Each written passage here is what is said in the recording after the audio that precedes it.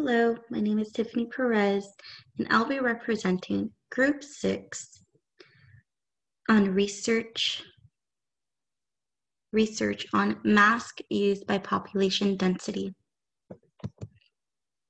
The purpose of the study was to collect data on proper usage of masks based on zip codes. We wanted to explore the adherence to health and safety standards in accordance with population density of zip codes. The rationale behind the study was to find if the cause of mortalities of COVID-19 from population density were from population density affecting prosocial behavior, which is mask wearing.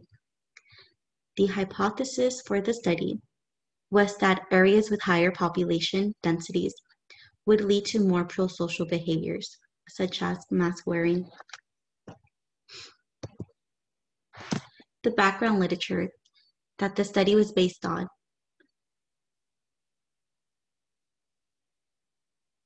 neighborhood wealth, not urbanicity, predicts prosociality towards strangers, which demonstrates that population density does not affect prosociality. The effects of environmental complexity and pleasantness on prosocial behavior, a field study, which demonstrates that social density only has an effect on prosociality when measuring gender.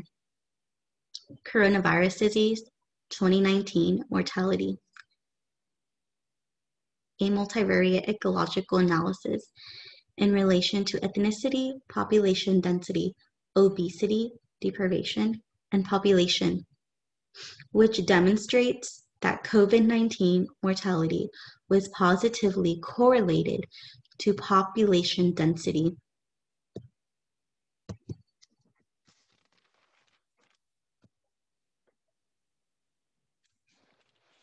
We developed a naturalistic observational study for its high external validity. We picked a random grocery store to collect data for our study.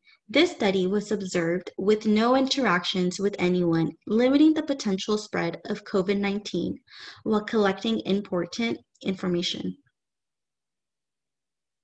Data was collected at 2 different grocery stores to see if mask-wearing behavior and the relationship of our population density by sitting in a grocery store parking lot and seeing how many people wear a mask and which type of mask people are wearing. We will also be rating how people wore their masks.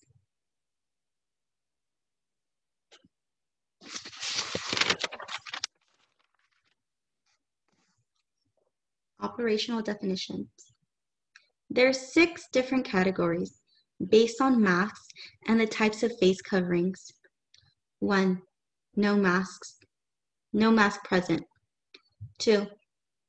Any sort of mask, improperly worn by being pulled below the wearer's nose. 3. An improvised covering, like a t-shirt, a bandana, or a head wrap. 4. A mask designed to cover the lower part of the face, from the wearer's nose to the wearer's chin, like an N95 masks. I have one right here, like this. 5. A face shield, which is a plastic face covering, worn from the forehead down, covering the whole face. 6. A face shield and a mask, as defined above. Population density, people per square mile in a given zip code.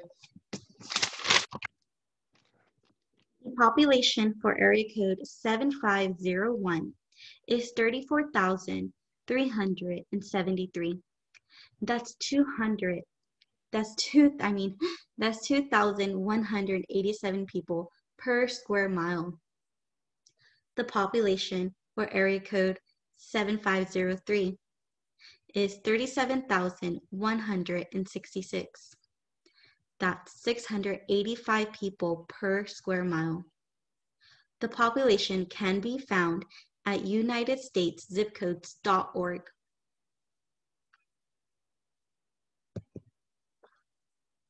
The total number observed was 138 total subjects in this study, 50 in zip code 75701.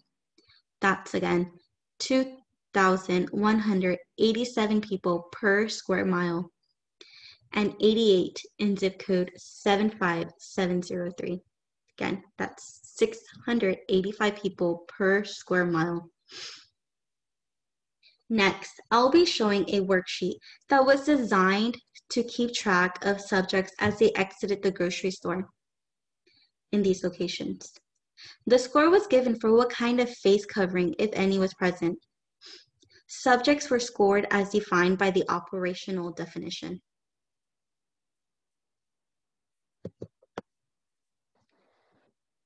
Subjects were studied in different locations on different days. These locations has only one entry and one exit point for shoppers. The subjects were studied before the mask mandate was lifted in February in Texas. To reduce possible exposure, we had one observer per location. The data you see on this Excel spreadsheet was analyzed to find whether or not there was a relationship between population density and face coverings as stated in the hypothesis.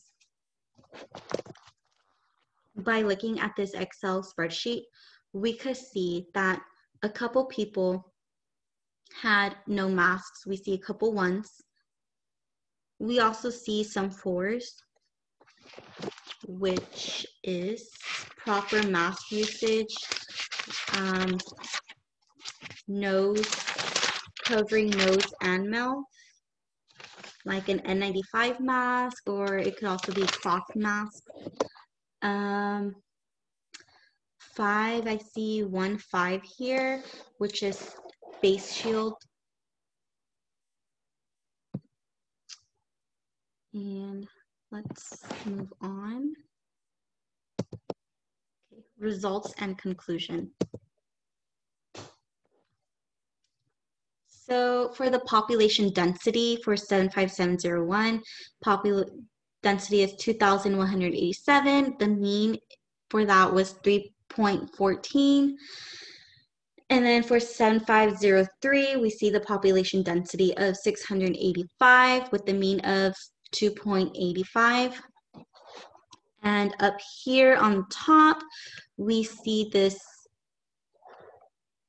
bar graph with the population density per square mile and the mask usage. So this is, of course, based on the population density. Given a p-value of 0.25 and an alpha 0.05, the null hypothesis that the areas exhibit the same amount of prosocial behaviors cannot be rejected. This means that we cannot provide evidence for the alternative hypothesis that more densely populated areas will have more mask usage. This is reflected in the cited literature, where these prosocial behaviors are not able to be related to the population density. As the findings are in line with the cited literature, the question is raised to why COVID-19 mortalities are higher in more densely populated areas. Well, it would take another study altogether to even start to find a definite answer, and I guess can be made as to why. The correlation found by Bray-Gibson and White is most likely due to population density, allowing for more frequent exposures and higher transmission rates overall, given that the virus has more hosts to transmit to and from. So while the usage of masks remains relatively the same across population density, the mortalities will also increase.